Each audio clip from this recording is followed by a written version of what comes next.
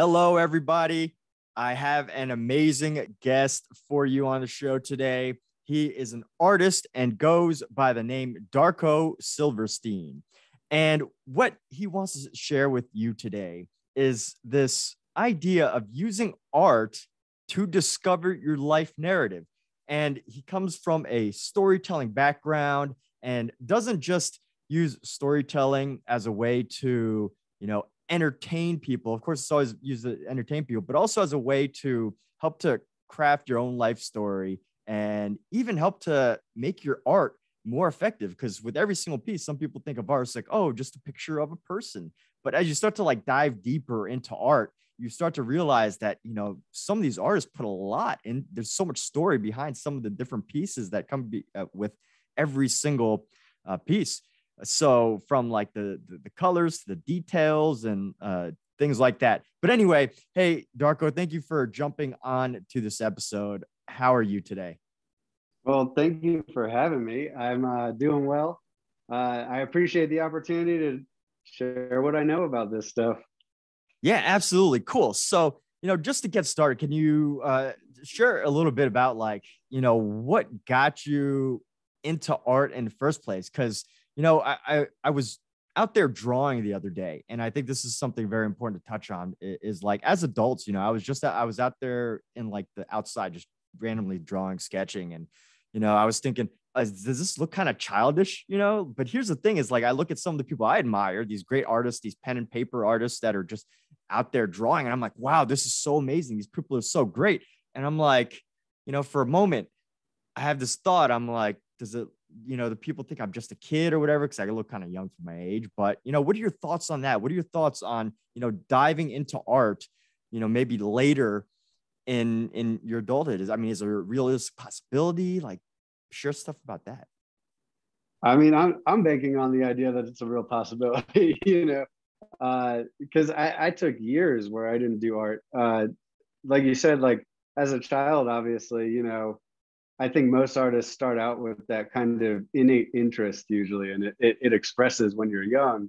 But life happens, and particularly like somebody my age, like growing up in the 90s and the early 2000s, it's like there wasn't a huge industry around art, or at least that wasn't something you'd hear about regularly. And I think little by little you kind of get discouraged out of it, and at some point you kind of have to pick it back up if that's something that's innate to who you are, and it's something that expressed itself in you before you were aware of why you shouldn't indulge that. It's going to try to come back out of you, and you're going to have to start wherever you are. And if that's at a point where you left off when you were 10 years old, then that's where you start. But now you get to approach it with a grown-up brain and tackle these problems of like, okay, well, do I feel like this is coming from a like younger perspective? Like, okay, maybe it is, but I'm at the point I'm at now, and I need to approach this in kind of a problem solving way if I want to get better. Or I don't even think there's anything wrong with expressing something that comes from a more childlike place inside of you, because I really do feel like that version of yourself never really like stops working in you somewhere, and it probably wants to be expressed. And if that's the part of you you're expressing yourself from artistically, then that's the part of you that has something to say. Yeah.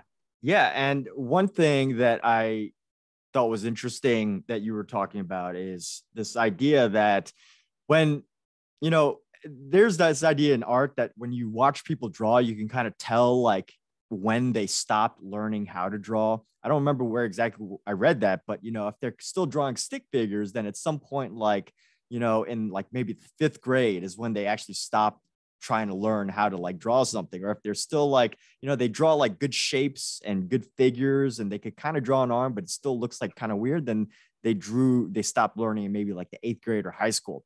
But what I also thought was interesting about what you were saying is like this self-expression coming out, and that, having that gap in your life of when you stop drawing as a kid to like when you start drawing as an adult, you start to have like, this problem solving of having all these great stories, these unique perspectives as you grow older.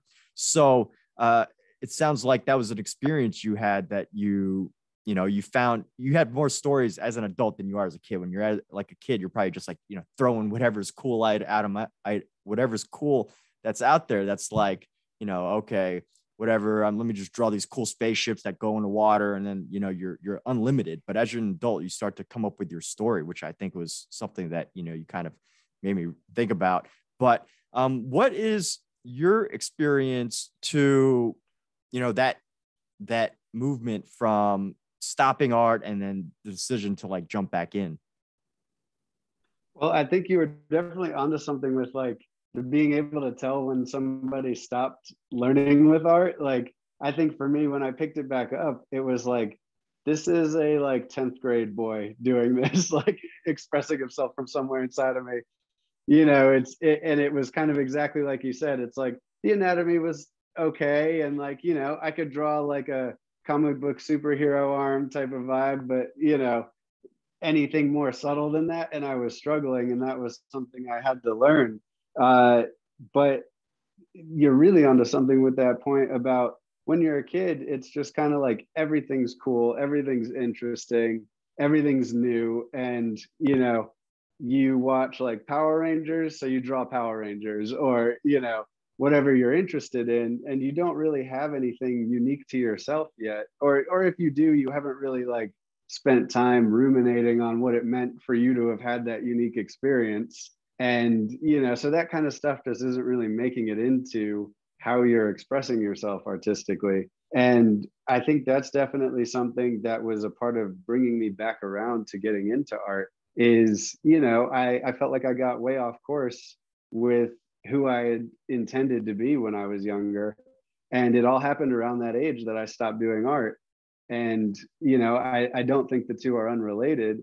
And I think in that same way that, the things that I was going through in my life at the time were a part of me moving away from art, art was a part of me getting back on course from all these years of kind of going down all these side paths and kind of feeling like lost in the wilderness, metaphorically, where I think a lot of how I got back into art was trying to process through like, what am I supposed to do with myself? I'm through my 20s and stuff, it was like I felt like I was kind of just floating through life looking for something to do with myself. And when things weren't materializing in my actual life the way I wanted, I was working a job I wasn't into. I didn't feel like it utilized any of my skills, and in fact it leaned heavily on things I'm really weak at.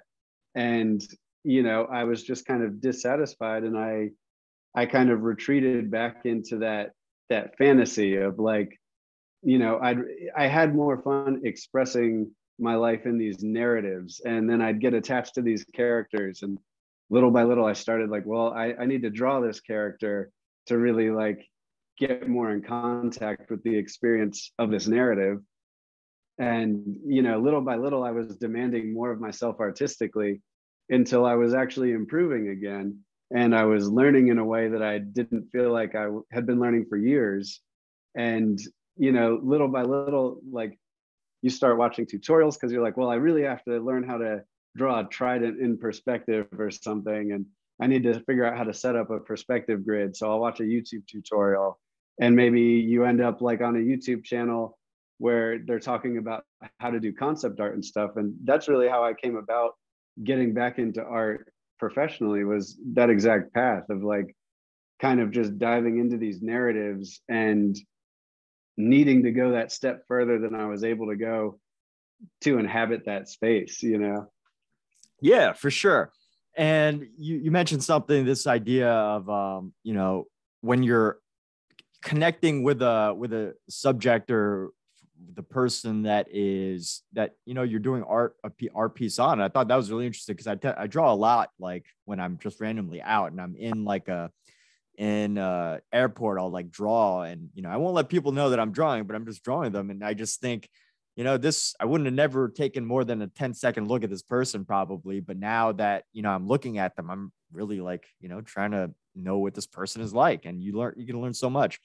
And in that sense, it's even tough to do that with photography because, you know, people don't in an airport don't want you taking photos of them and like, you know, just candidly doing that. But, you know, I think with digital graphic, you know, the digital or not digital, but pen and paper, you know, you have an opportunity to just kind of like take a look up and like, you know, learn about their face. And I've done a lot in, you know, head drawing, and that's like a basic foundation of like figures and stuff. And it's like, you really start to look at people's faces differently, like how their jaws are shaped and how their foreheads and all that. So you really do get that sense of, I think what you said was like connection or something like getting more related to the things that you're drawing. But okay, so that was really neat. And there's this awesome idea of you know, the life narrative or having an art narrative. Can you explain what you mean by narrative? Is it simply like, oh, this is a character and then there's a knife in the background, why is there a knife in the background, right? Like, is it that kind of narrative, or do you have a different like example of it? Yeah, I mean, I think there's so many levels to the narrative you can put into anything.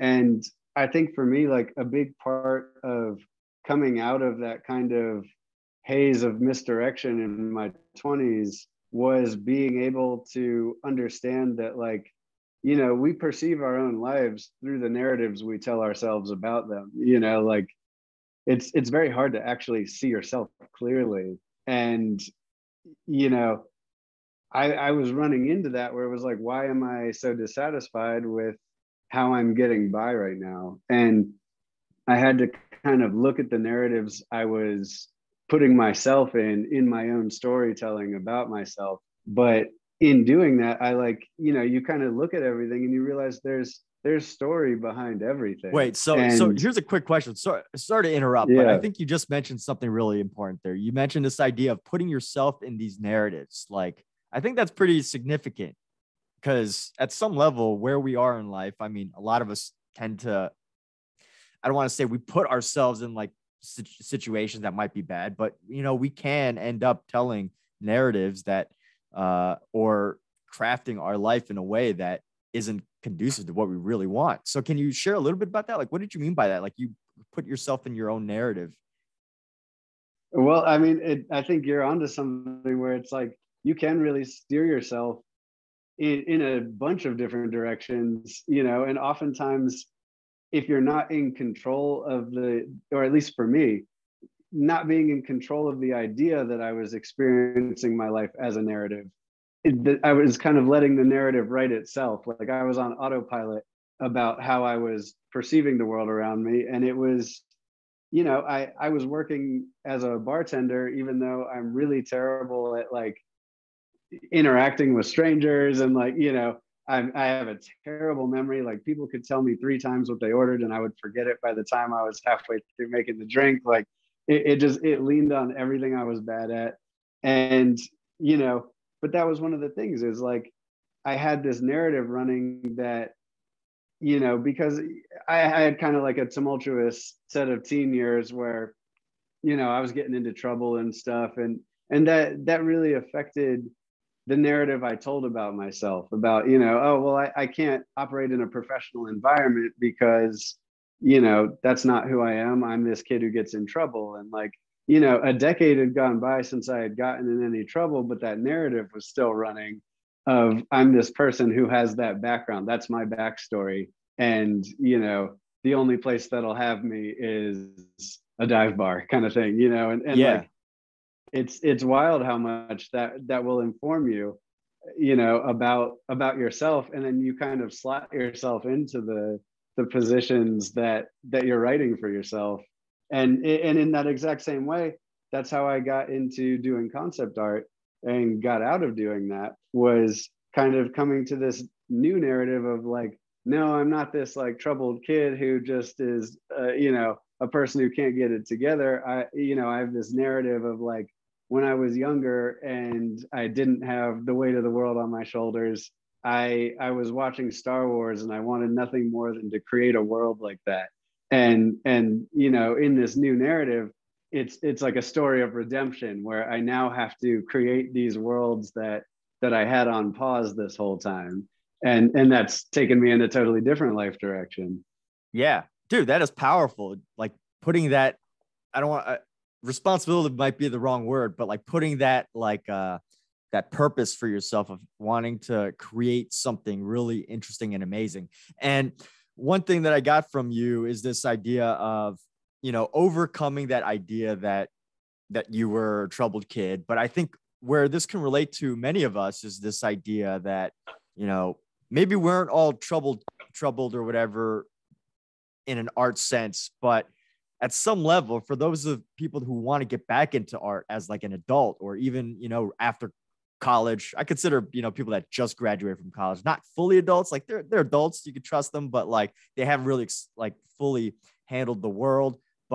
Um, but this idea of, if you have the narrative that you're not a great artist and you want to overcome that so you can, you know, pursue a career in art, such as, you know, drawing or something like that, or you just want to pick it up as a hobby, like, you know, and you have this narrative running in your head, oh, I'm not a good artist, I can't ever draw, I'll never be able to, like, you know, do something cool or like something like that. So for someone who's in that situation, you know, since you were able to overcome that narrative of, you know, you're not just a troubled kid anymore or anything like that, what were some of the strategies or anything that you did to actually overcome that doubt or that narrative?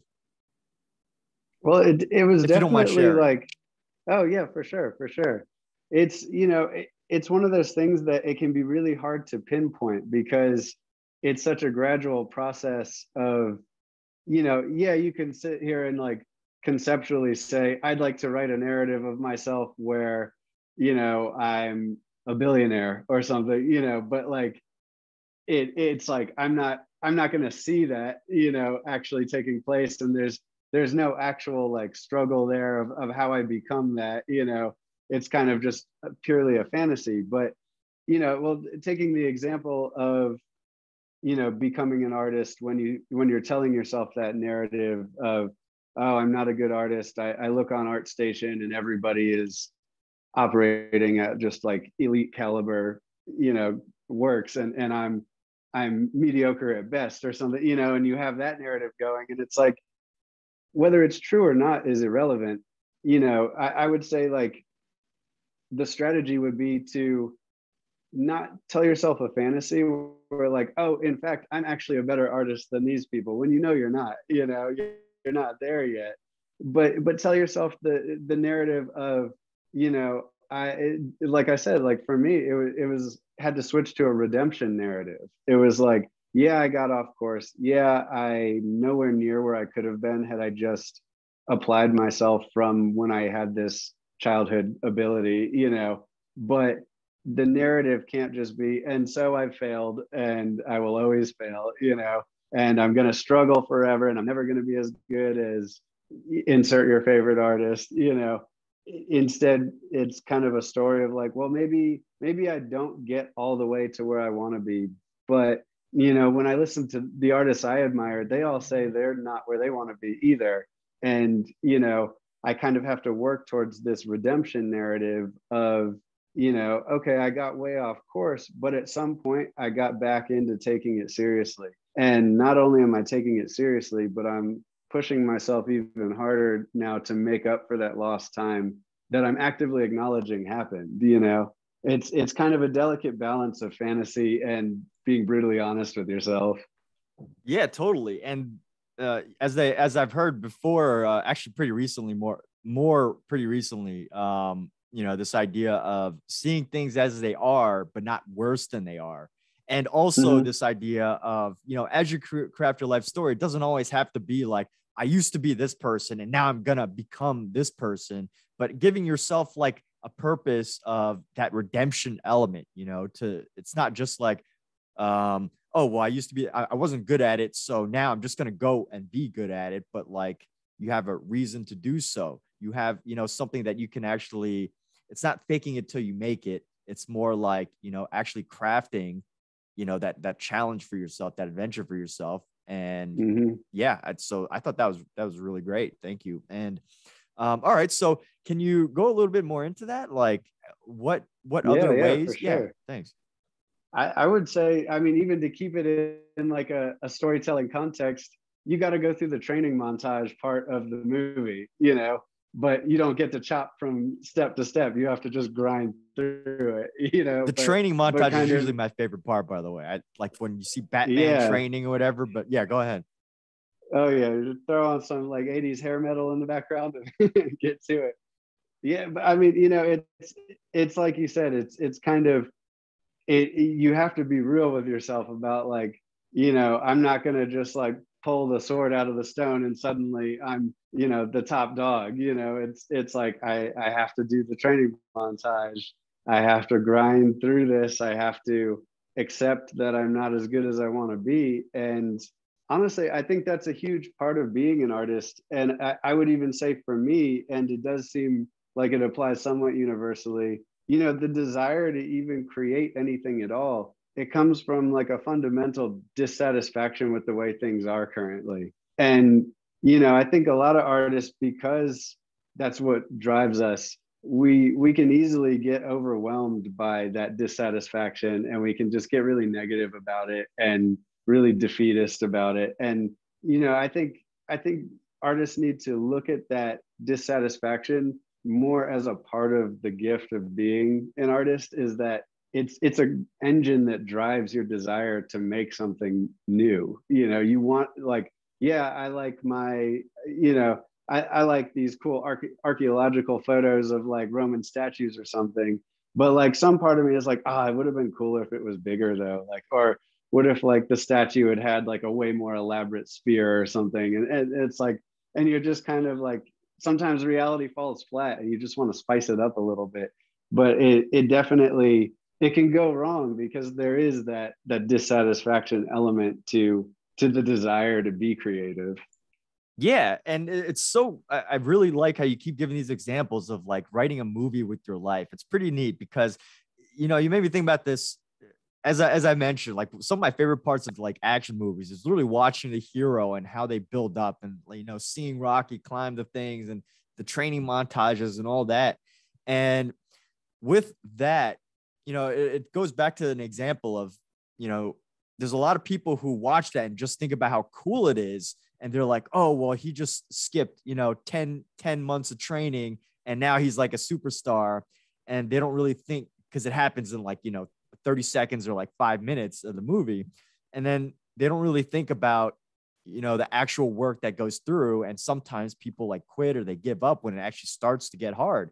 But to apply this element of turning that into like a life narrative, to telling a story with it, and to, making that part of your movie montage, that struggle and those challenges, and, you running to the top of the stairs, I think that really adds a very powerful motivation if you need to be self-motivated, if you don't have like someone telling you to go be better or whatever. So that's great. That is awesome. I really like that. And all right, and here's a quick question. So as since we went on that subject of moving and looking at the montage and looking at challenges and things like that, what are your thoughts around overcoming those challenges? Like, we see the montage, we think it's cool, we see them just constantly pushing through it, and then the challenge doesn't come until they actually fight the arch nemesis and their training finally comes out.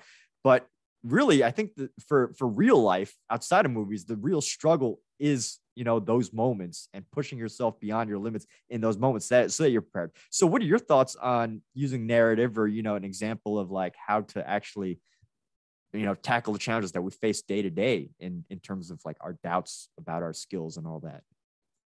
For sure, yeah, I think, it's important to like keep in mind that like, okay, so what we watch as the viewer in Rocky, for example, is he has all these moments where we see a clear progression. He's putting in the work and he's getting the payoff, and we believe he might be good enough, by the end. And we see that all happen quickly, like you said. But if you were to be Rocky, and if this was a real set of circumstances that took place, that's weeks of drinking a big old cup full of raw eggs every morning. They suffer for these, being exhausted the rest of the day, pay the bill he had. I don't seen it in a while, but it would be a lot of suffering on his part. Like in the meantime, he's still living his day-to-day life, and we're just getting the good parts. And I think that's sometimes where people get discouraged, is like, if you're looking at your life as a narrative, you have to keep in mind that, like, how do you chop out those parts that make the final cut, and how do you give yourself credit for those when they happen? Like it's not going to be a part of the montage every day you work on it, but maybe 1 out of 7 days you sit down and grind through it, you end up with something you're like a little bit proud of, and you see, like, I did get a little bit better with this, and okay, chop that out and put that in the montage in your own memory, and kind of hold on to those little victories. Because like you said, in real life, it kind of works in a more nebulous way. Like it's not all fitting into a 2-hour runtime where at the end you either succeed or don't. It's like every day is kind of, these little bits of the montage, and it's all working towards, these milestones you set for yourself. But there's a million milestones you set for yourself, and they can all be kind of crisscrossing over each other. But I think, like, for me right now, it's like I've been working on this sci-fi fantasy book that kind of got me into doing artwork again in a big way. And that's kind of like the big climax to my narrative right now, is like, I'll know I've really like gone up and like fought the final boxing match when I have like a draft of this book finished and I have the artwork to go with it. And I'm like, okay, this is what I've been training for. It's here. I'm holding it in my hands, and kind of allowing myself to be content with the fact that I don't control every aspect of the narrative. Just like in a movie, there's other forces at work that are trying to interrupt the hero's journey. And those things will shape the outcome. And I think that's something to be careful with. Kind of as one of the downsides to looking at things as a narrative, is there's this tendency to kind of become very, wrapped up in your own idea of how things were supposed to work out. And that's not really how storytelling works. Like, good storytelling is kind of, the character starts out one way, they go out into the world, they get the crap kicked out of them for a while, they learn something, and then they come back with the thing they really needed. And it doesn't really matter whether they got what they thought they wanted or not. The movie is fulfilling when they get what they really needed at the end. So it's important to kind of allow life to influence you back, and not just like try to hammer your narrative into everything that you see around you. But I think that in a lot of ways affects how art comes out too, because art works the same way, where it's like it's kind of a mix of things you've been inspired by, and then your own twist that you put on it, and kind of looking at your life that way. That there's these influences that get exerted on you that are beyond your control, but what twist do you put on it? Like, what creative influence can you have on those things? Yeah. And so I really appreciate those questions at the end there. This, what twists can you put, and things like that, because it really makes you think. And when you're going through a situation, when you're here, I think when you're listening to a podcast like this, someone talk about this idea of crafting that life narrative. I mean, it's one thing to hear the other person to talk about it, but it's also so helpful to actually get questions that are catered to you, or even just broad questions that are helpful to help the person who's, anybody listening to the idea of crafting their narrative.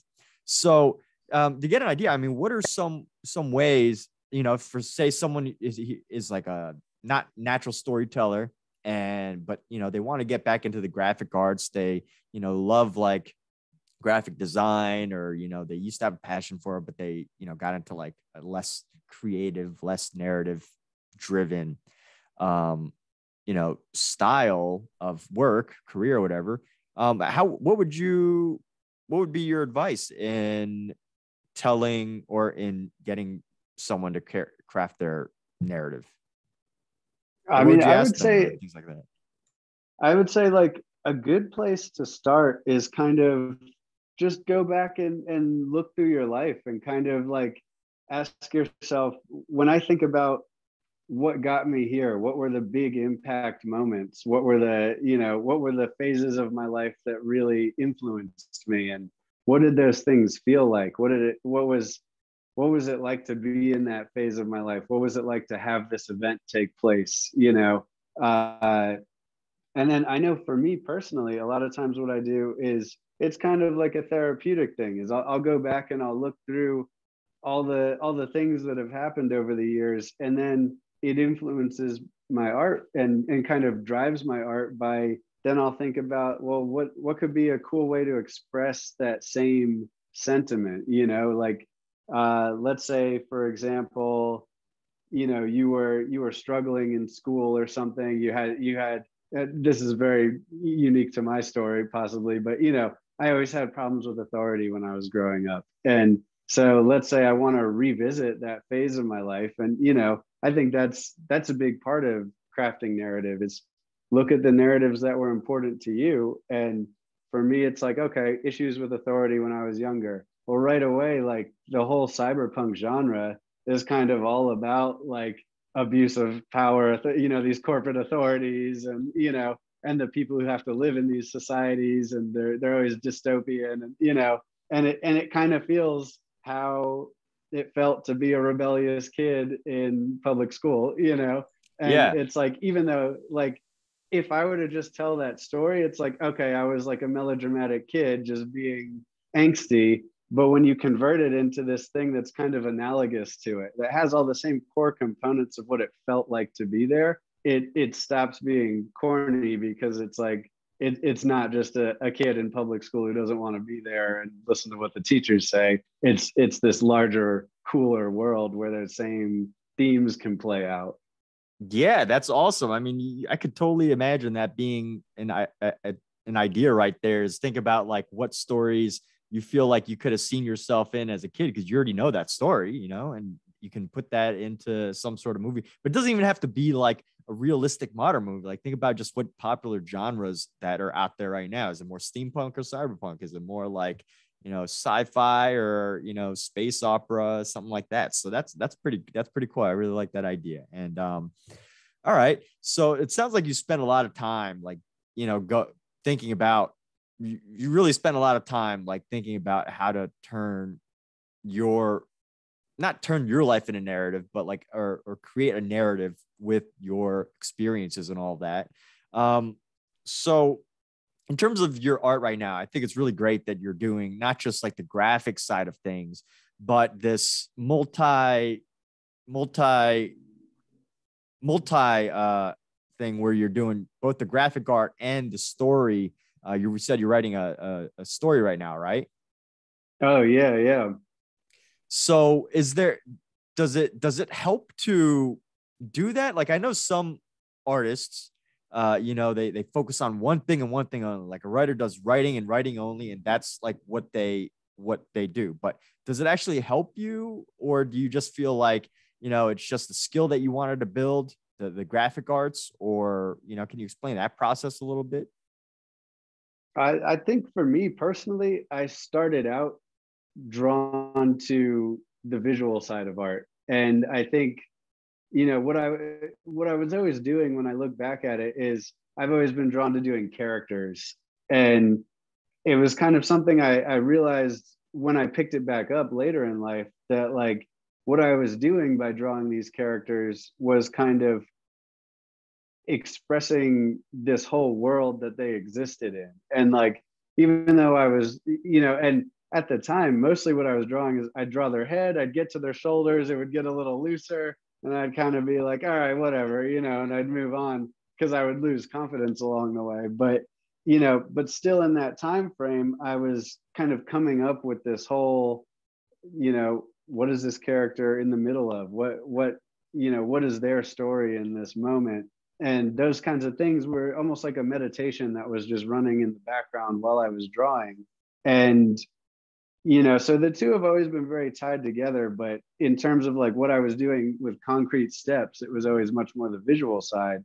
But I think sitting down and actually writing stuff out and like having to do some research about like what are the fundamentals of storytelling, and like what are authors saying about how storytelling works, what are screenwriters saying about how it works, uh what are common tropes, what are common plot devices, and all of that has really affected how I approach art now and gotten me to a level where I actually have more to make besides just the head and shoulders and then it fades away. It's I'll do environments, I'll do objects, I'll do the full character now, I'll do a team of characters, like, and it's kind of because I'm able to flesh out their story a little bit better because I have this knowledge of, like a base knowledge of like, well, what could their story be, what would an author write for them, and being able to put those little cues about what the story is into the artwork. So like what you said, like, okay, earlier on, there's a character and maybe there's a knife in the background, why is there a knife in the background? And like, you can get into all of that sort of stuff. But then I think even to take it a step further, let those decisions drive how you approach actually, like, where's your camera placed in this artwork and things like that, and using all of that to convey like, is the knife a danger, because then you're going to put it in a different part of the frame. Is the knife like, is somebody coming back from protecting the perimeter or something, then it's going to be in a totally different area. And kind of being able to use these little bits of story to kind of do the thinking for you. It's like you don't have to come up with every little detail from scratch and think about it super hard. Kind of just think about like, what is this character doing here? What part of the plot are they in? Is this kind of like the false victory part? Because then we're going to want to put things in like a little bit of a darker cast, even if they're succeeding in this moment. Something has to feel off because that's the part of the story they're in. And kind of having this framework of structural knowledge that you then like plug your events into sometimes can just get your gears turning a little bit better. Yeah. And so are you a filmmaker as well? Actually, it's funny that you mentioned that. Me and my wife have done a couple little projects together. We recently bought a camera and we just kind of have been doing cool little stuff with it. But she actually filmed a web series a couple years ago now, and we're working on putting out like a little short film thriller that we should have out in a couple months now. And that's kind of a byproduct of starting to take more of an interest in narrative. It's like, I never thought of myself as being someone who had the skill set to be a filmmaker in any way, but kind of having that structural foundation of like how to tell stories, and then that drive every artistic person has to express something more than what reality is showing them. It's like it kind of just happens organically if you have a camera sitting around. So it's an interesting thing because I think it's kind of like my brother's a really good musician and he learned to play piano first. And he always told me once he learned how to play piano, everything else came really naturally to him. And I think in a lot of ways, even though I'm not primarily a writer at all, I definitely started out more visual. I think learning like narrative structure and some storytelling fundamentals is kind of like knowing how to play the piano, but for a whole series of arts where storytelling is kind of the backbone of what you're trying to do. Yeah. And there's you mentioned something, because this idea of the backbone, and what I thought was really great is I was looking at this artwork the other day from a fellow student in a school that I'm in, and or actually they were TA, I think they're like teaching assistant, and I saw this art piece and I just was so amazed because she put so many pieces into the background of it. Like there was a character, there's a character, and she I think it was inspired by like Goosebumps or something, so it's kind of scary, but she is a female character with her supposedly husband's head on a little plate, and he's sitting in the background. But what I thought was so interesting about this piece was that there was I wanted to know about like everything in that photo. Like there was like a calendar with like a swimsuit model on it. And then there was like a trail of blood. And then, the TV was on, and there was just like so many interesting things in the background that, you bring up this idea of the backbone of the story, where most of us artists, or at least, me personally, I can't speak for all artists, but, when at least I'm guessing that many artists that first start graphically, they want to just draw the character or just draw like the cool looking environment, but we can forget about what's in the background, I guess, is one way to put it. That definitely, like, in my experience, really affects how people receive your art. It's one thing to just generate something that's just cool, and like there's definitely a utility to that, and like everybody loves stuff that's just cool, but I think if you really want people to engage, it's like you said, you just sat there and were picking apart all the little facets of what she had created, and it's that whole like a picture is worth 1,000 words, like.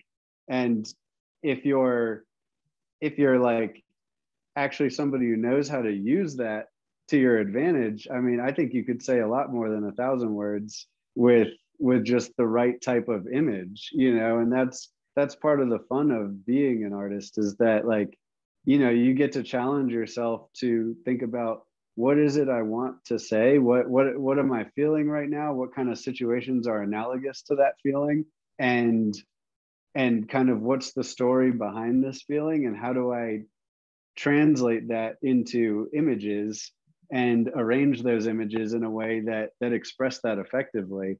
And I think taking that little extra step to put that piece of yourself into it, and to really be sharing something of, even if it's just like the feeling you personally get from a specific sunset in a specific location, that's something that can be really hard to put into words, but you can search after that feeling visually. You can try to recreate something that looks the way that felt. And, even though that doesn't have a lot of complicated parts to it, it's like, if you can hit that color scheme just right, you can capture that inexpressible sensation.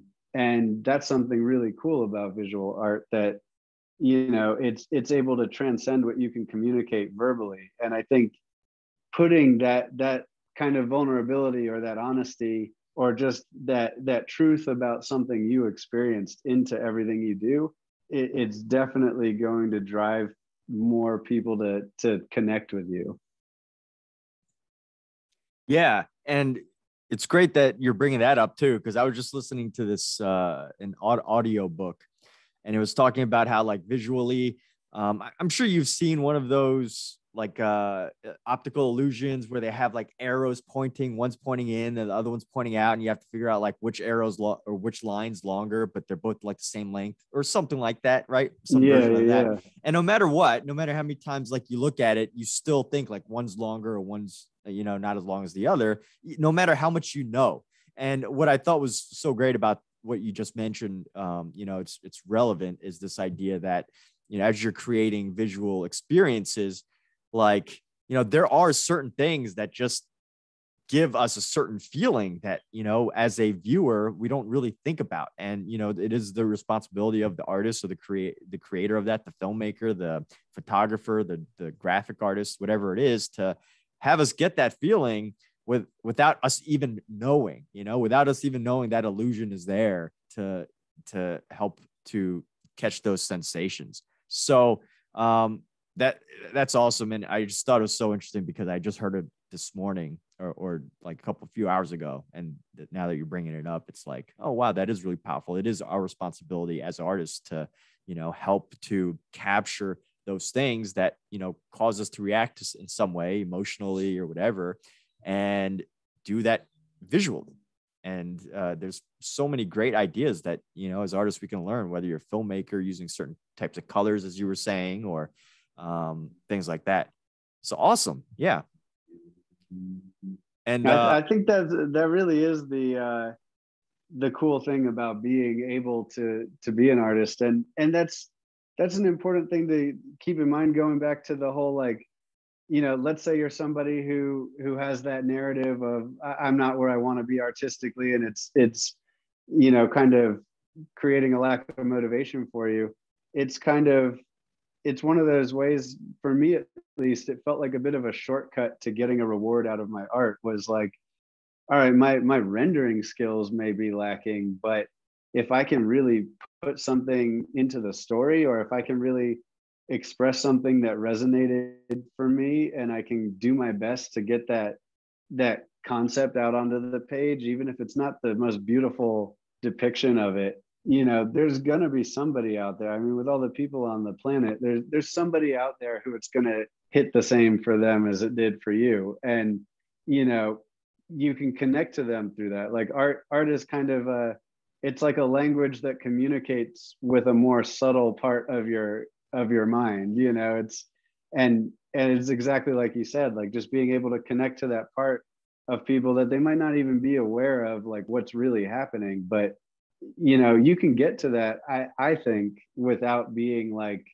a Leonardo da Vinci level renderer. Like, it's something about what you're expressing, and not necessarily about how skillful you are in your technique, or at least I hope. yeah, well, I mean, at some level, and this I think goes more into, like, personal branding, and, like, who you're able to find as a customer, how you're able to relate to the people that want to see the work that you do. And I see a lot of great Instagram influencers in the arts, and I'm in, both of us are in art classes, and I'm in, like, an art, a few art classes as well. And, like, I see some of these teachers, and they're so, like, they're very, like, you have to do it this way, it's got to be perfect your draftsmanship. And then there's these artists who, they're really good, but I don't think they would pass, like, a super fine art class where, like, the teacher's like, ooh, he should have, like, a PhD, and he's, like, over analytical about your art. But they're incredibly successful.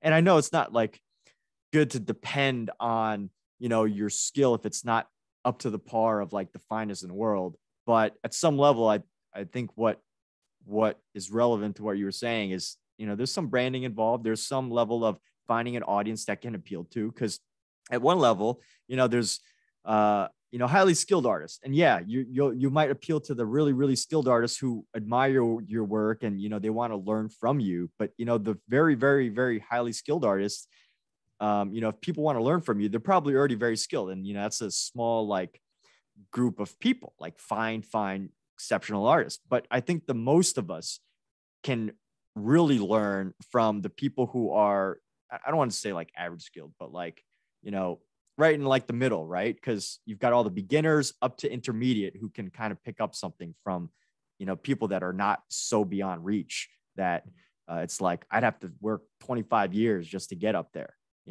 And what I think is great about the classes that we're in together at DPS with Hardy is, he makes a lot of skills and the ideas really accessible.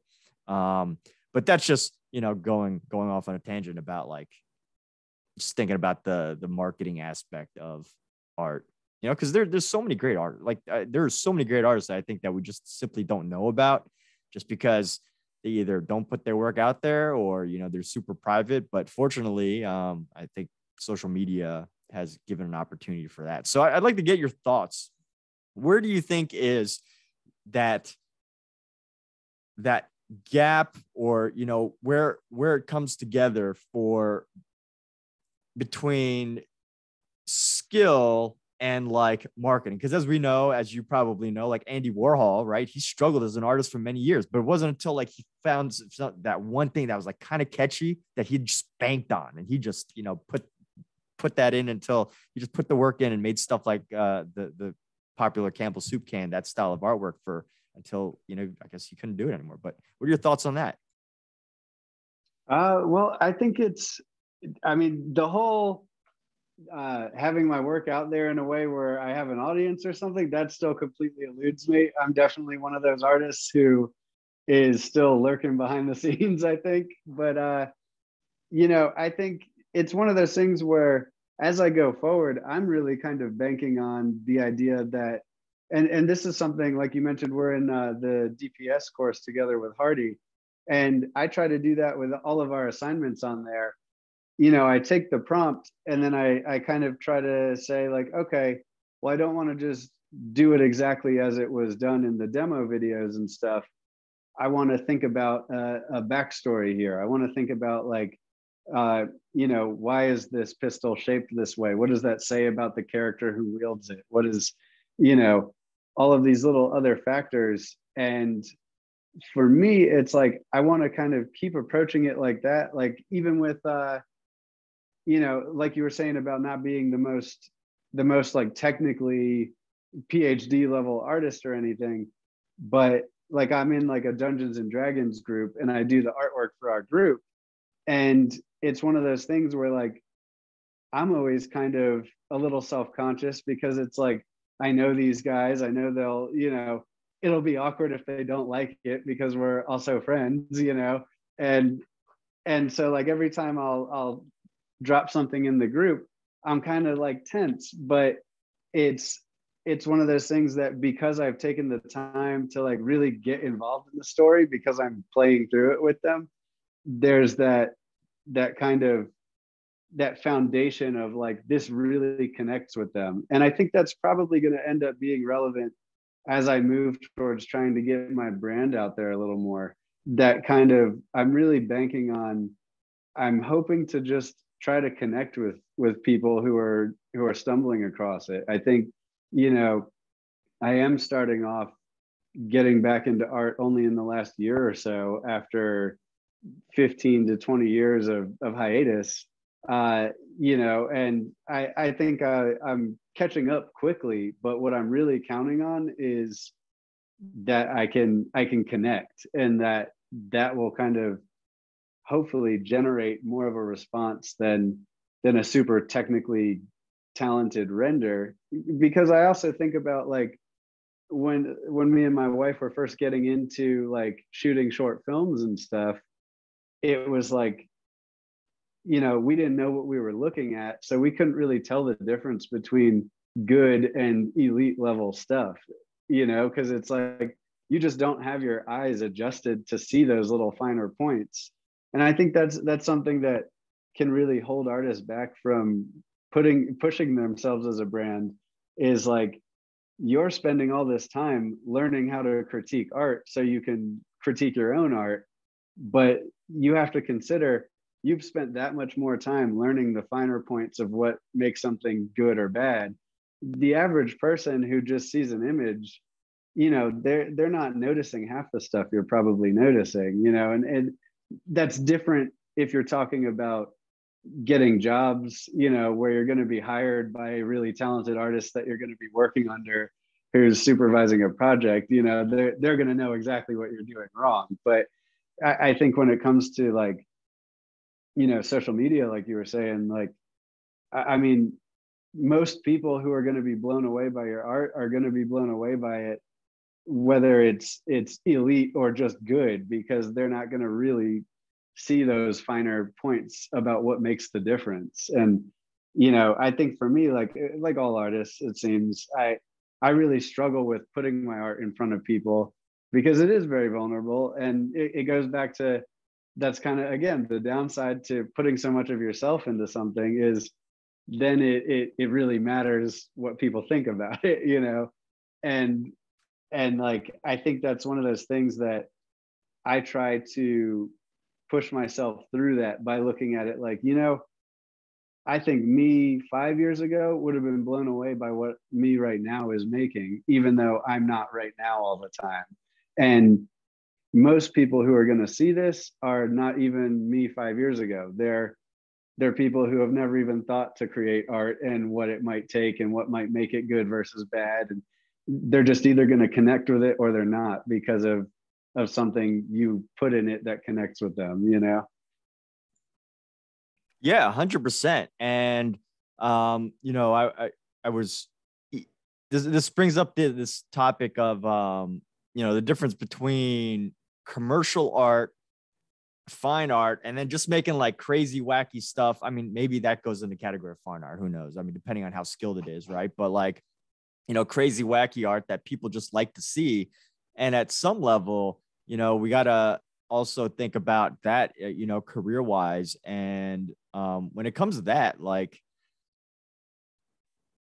the technical skills, I think, you know, can reveal themselves as you're, you know, as you're like finding the gap between, or filling that gap between, you know, the high level skill that's required to do like great commercial art that is, you know, appealing, that people get, that people understand. I mean, I think where some of your ideas really come in terms of narrative is, you know, to be able to obviously put the story in front of them so that they get it and that they understand and that they're intrigued and compelled. And then, you know, you got the fine artists who can just draw whatever they want and, you know, do it in a very nice way. Well, they don't draw whatever they want, but like, you know, you get the idea is that some of them can get away with like modern abstract fine art. They can get away with just, you know, doing whatever. But yeah, I mean, some interesting things there in terms of, you know, what to create, whether you're deciding on a commercial side of things or, you know, whether you want to be a fine artist and go down that route or anything like that. So it sounds like you are moving in the direction of like fine art, films. I think you're a photographer too. Is that, Well, I kind of help my wife out with her photography business. So I've gotten decent at it just because she has drilled me on everything a couple of times. But, you know, I would say I'm definitely like my ultimate aim is to kind of be doing like illustrations for stories, you know, maybe doing book covers.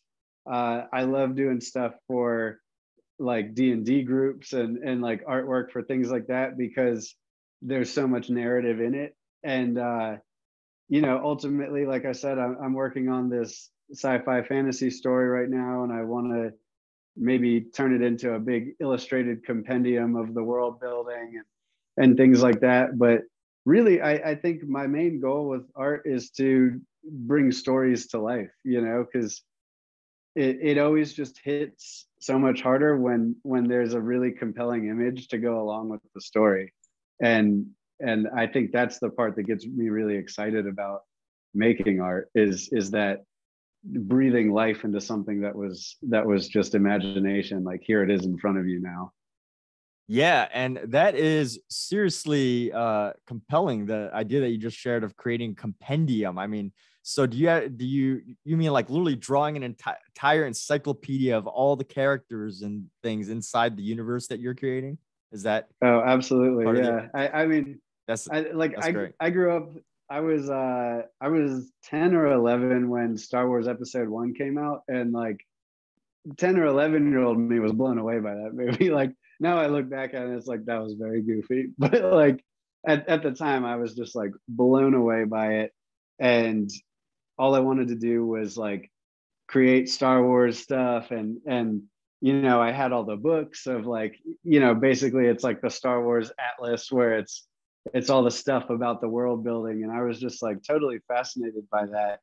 And so that's kind of like I was saying before, like, you know, I think you get to the final boss battle when it's like, you know, in your own personal narrative when you're starting to like get to the point where it's time to hold the thing tangibly, you know. And that's right now that's like the big storyline I'm on is like I have this massive world building endeavor that I'm working towards and you know chipping away at it slowly, but I really have like I'm maybe being a little overly ambitious with how much detail I want to include in it, but it's one of those things where it's like it's a passion project. It's kind of the thing I'm the most excited about, and I'm not burning out on it at all. So, you know, for me right now, it's like the more detailed I can make this, the better.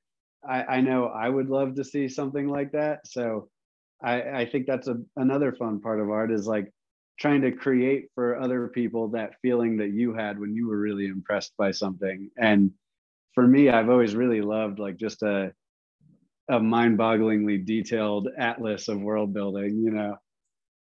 Yeah, and that's great because, you know, on one hand, as artists, you know, we think about what we can create and like, you know, what we can build, but what you just mentioned right there is when you create a universe, I think you create a lot of opportunities. I mean, if it goes big, right? Like, I mean, you think about Stan Lee and, you know, the hundreds or thousands of artists that, you know, Marvel or is DC Marvel, you know, the thousands of artists that he was able to employ just because he created these amazing fantasy characters that, you know, they helped to illustrate other versions of it.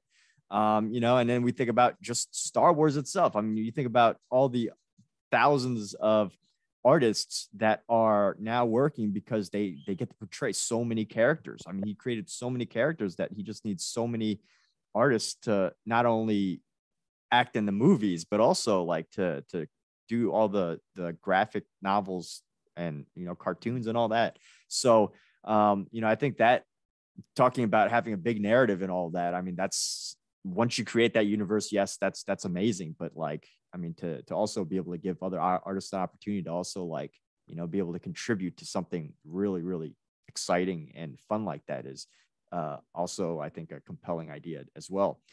And all right, so very cool stuff. I mean, thanks for jumping onto this. And you mentioned about your Dungeons and Dragons group.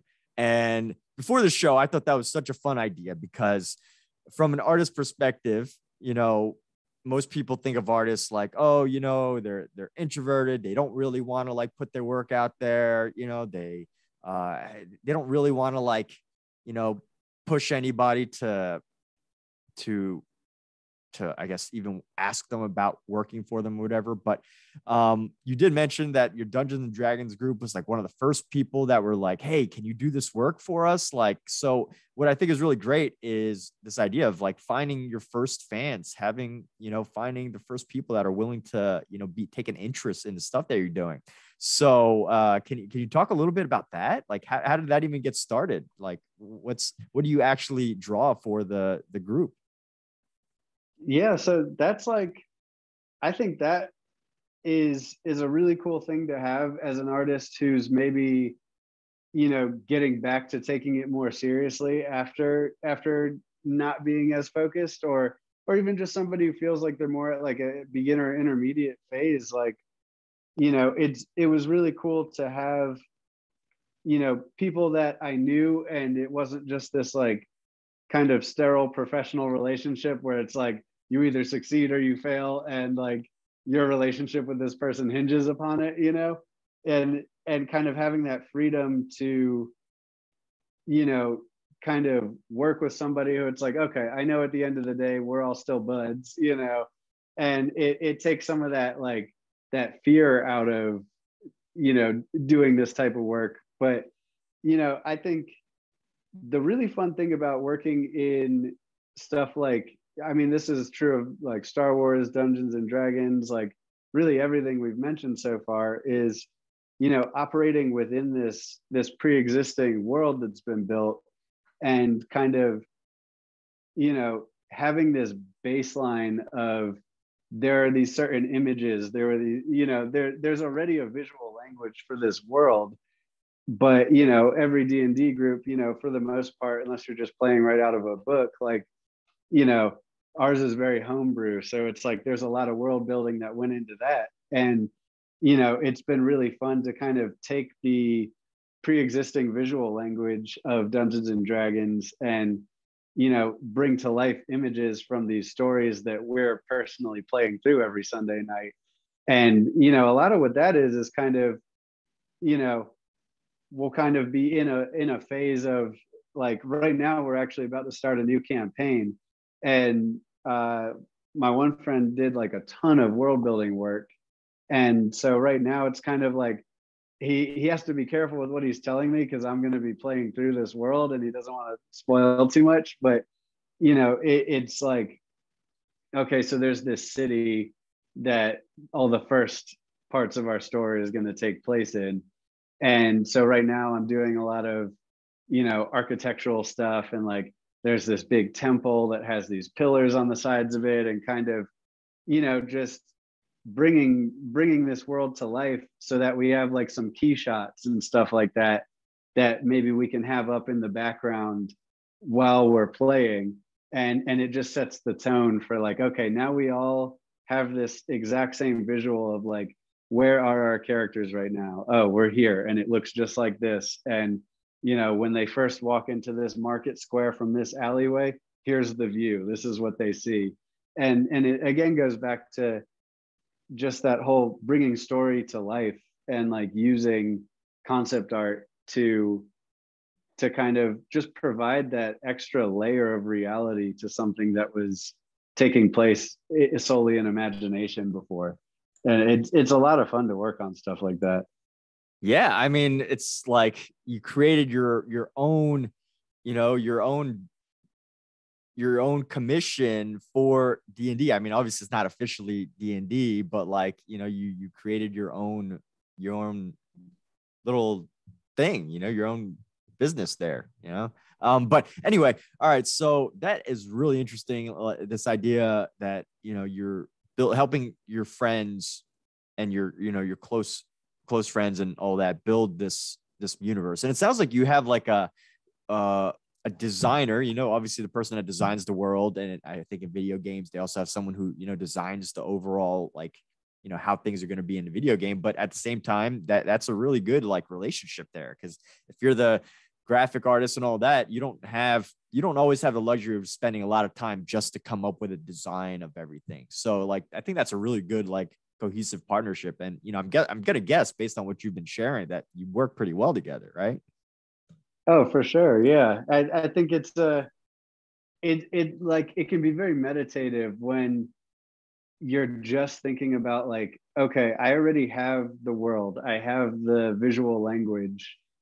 What I'm doing right now is just focusing on how do I bring this specific scenario to life. And I think that that's something too, like what you were saying earlier, actually, about, yeah, it's all very homebrew right now. And, I'm working with like close friends on this, but, it's all practice for stuff where those are all portfolio pieces. Then, these are all things that, when we start like actually getting into it, and we get like a lot under our belt with this, it's like, I'll have this whole catalog of D&D universe compatible artwork, and who knows what that turns into. Then it maybe does become a little bit more high level, or even just using something like that to generate commissions from other D&D groups and stuff like that. So something like that, I think, is going to prove very useful in spiraling out into other opportunities, because that's something I noticed with my wife and her photography business was, she would go out and I actually really picked this up from her. She would kind of make a brief for herself where she'd be like, okay, I want to do like a faux wedding shoot. Even in the beginning when she wasn't getting wedding jobs. So she would get two friends together and be like, can you bring a suit and a dress, and like, just let me shoot you guys, Oh, that's hilarious. That's fun. Yeah. And it's like, it starts out as something very homemade, where it's just our friends pretending to get married to each other and her taking pictures. But then it turns into real work. And like, she's had that happen with like product shoots, she's had that happen with wedding shoots now. Like, it kind of starts off there, but it again goes to like, we as artists see things from the inside, like we see how the sausage is made, but from an outside viewpoint looking in, like they don't know that this wasn't a real wedding. It looks real. It's full quality in the photo, and that's really the part they're looking at. So I think that's going to be like a big strategy for me going forward, is kind of, I want to help my friends bring their ideas to life, but that's also experience for me that kind of happens in like a tutorial mode, where you're not fully on the hook to like this boss figure or something. It's like, you're starting out with your friends and demonstrating that you can do that other work. And then you have all this evidence of that, when you're done doing the fun stuff with your friends, it's there to prove that you're capable. Yeah, and that is totally a great message to summarize a lot of what we're saying. I think it's very motivational, this the concept that you just shared of even if you're just starting out or wherever you are in your career and you're looking to get into something such as wedding photography, concept art, whatever it is, whether you want to be a filmmaker or something, really just starting where you are. If you can't find a wedding, go make your own, get a couple friends together and make your own wedding. If you're, looking to get into concept art or graphic art, find someone that wants to just give you briefs and start making art for those briefs. I mean, starting where you are, and that's where you can really start to build like relationships and things like that and skills that are going to be really helpful to you. So, man, thank you. Thank you, everybody. This is DarkoSilverstein. And with that, what's the best way to reach you? Well, thanks for having me. First of all, it's been really fun talking about all this stuff. You can find me on ArtStation. I'm DarkoSilverstein on ArtStation. On Instagram, I'm Real Darko Arts. And if you want to contact me for commissions or anything, realdarkoarts@gmail.com. All right, everybody, and have a great day. And thanks for listening.